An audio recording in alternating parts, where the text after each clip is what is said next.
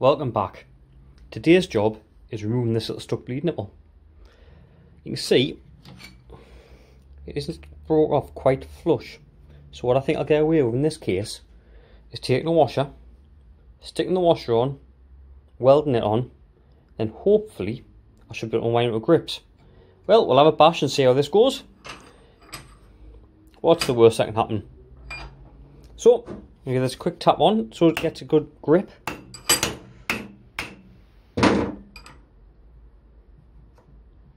And you can still see that. It's got a decent little hold on that. And fire the welder up and we'll see what happens here. Contact the earth. Welder's on. A few sparks later and we'll see what happens.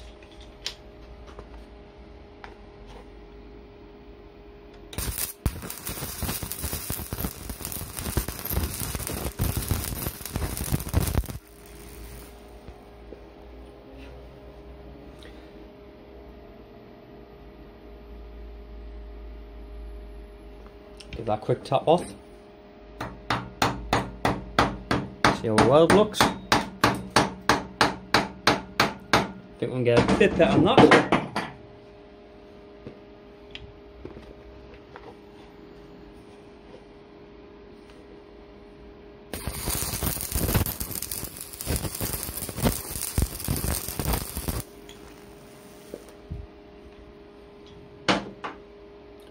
The reason I've used a washer is I don't want to damage the underside of the metal or the alloy on that. So let's have a quick look, see how the weld looks.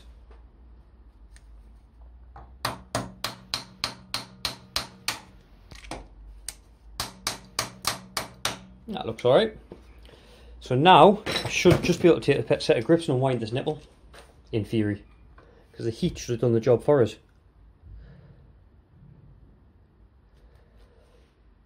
Come on.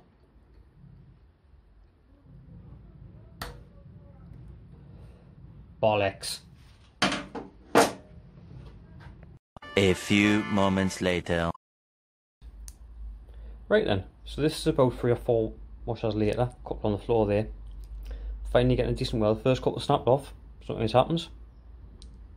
But, we'll see if this one's free now. Well, it seems to, it's a bit stiff, but is it going to come out?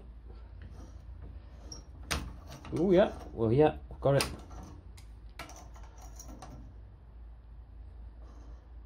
A bit tight. Still got a chance. Not going to work back and forwards. So just work the weld strap back and forwards gently.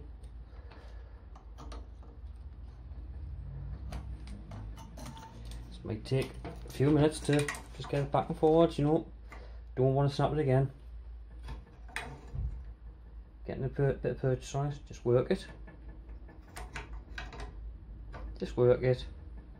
I'm going to apologise now for my crappy editing because I've never edited a video before. So if this video was a bit jumpy, it's my first edit.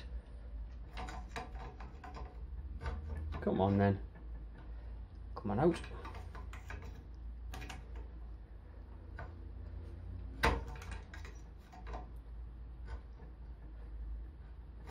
Still got a chance of snapping that.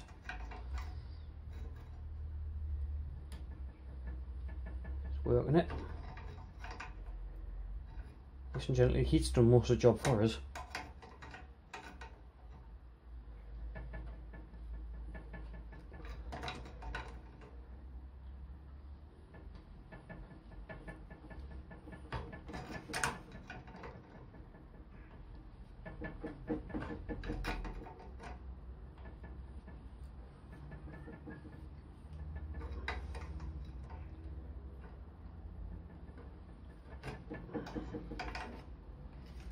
Yeah, this to beat.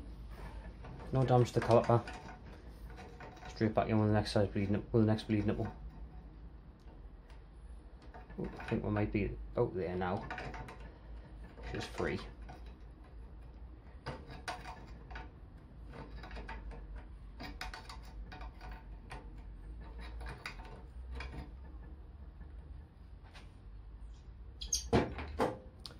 And there we have it. Out.